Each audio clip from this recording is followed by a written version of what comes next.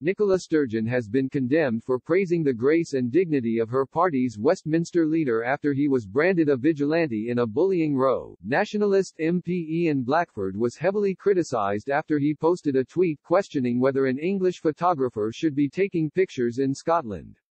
Mr. Blackford appeared to wrongly believe Mr. Taylor had broken lockdown rules when he shared an image of the Aurora Borealis from Caithness. He tweeted, "As you live in the south of England and travel to Scotland is only for permitted reasons, I am sure there will be a valid reason as to why you are posting a photo from the north of Scotland last night." Although Mr. Taylor had previously lived and worked in England, he moved to the Highlands earlier this year, and the images were taken 5 minutes from his house.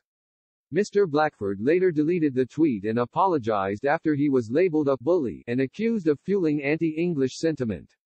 At Holyrood this afternoon, Lib Dem MSP Alex Hamilton hit out at vigilante action and asked Ms. Sturgeon about the comments.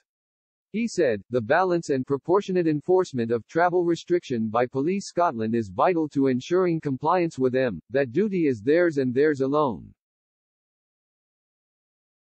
But the First Minister will have seen the disgraceful tweet from Ian Blackford to his 100,000 followers last night singling out and bullying a private citizen who had relocated here from England. Does she support vigilante action from her MPs like this, and what steps did she take to address Mr. Blackford's behaviour? Ms. Sturgeon replied, "On the first point, I suspect people watching have a myriad of things that they want to hear addressed in this Parliament, and hopefully will do during the course of this session. I'm not sure that would have been at the top of the list."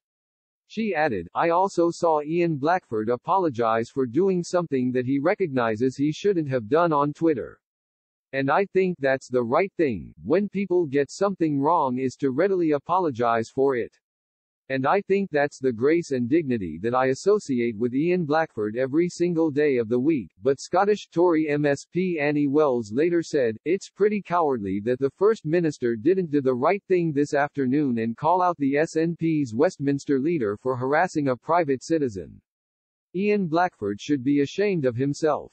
He purposely went after an individual who simply wanted to share a lovely photo on Twitter for people to enjoy. I'm afraid it is the same old story with the SNP, stoke up division, and when challenged, simply hold up their hands feigning innocence. It is pathetic."